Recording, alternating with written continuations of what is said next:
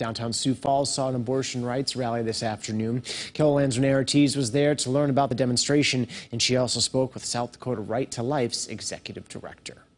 Advocates with ACLU of South Dakota and Planned Parenthood organized today's event. We are at a historical moment where half of the country has lost a constitutional right, and our state is one of the most hostile states to abortion rights. People are angry, and they have a right to be, and so we just decided, why not join forces, put together a march, and make it happen. The rally took place at the Minnehaha County Courthouse. We are bound together in this fight. Speakers from Planned Parenthood, ACLU, South Dakota Urban Indian Health, Sioux Falls Pride, and the Transformation Project spoke about their worries and plans.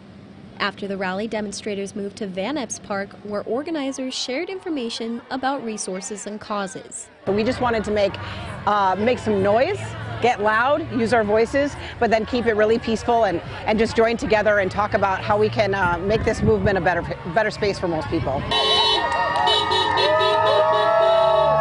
South Dakota Right to Life Executive Director Dale Barksher shared his reaction to rallies for abortion rights. Those who oppose our U.S. Supreme Court's decision on June 24th have every constitutional right to peacefully protest, but South Dakota Right to Life will not be involved in any counter rallies across the state. He says his organization plans to keep working toward their goal. In the meantime, we will continue to fulfill our mission of defending innocent human life from conception to natural death, as we look forward to the day when elective abortion is both illegal and unthinkable in our great state and across the nation.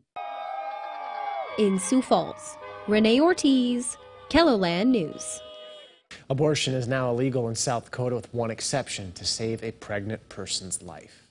This weekend brought the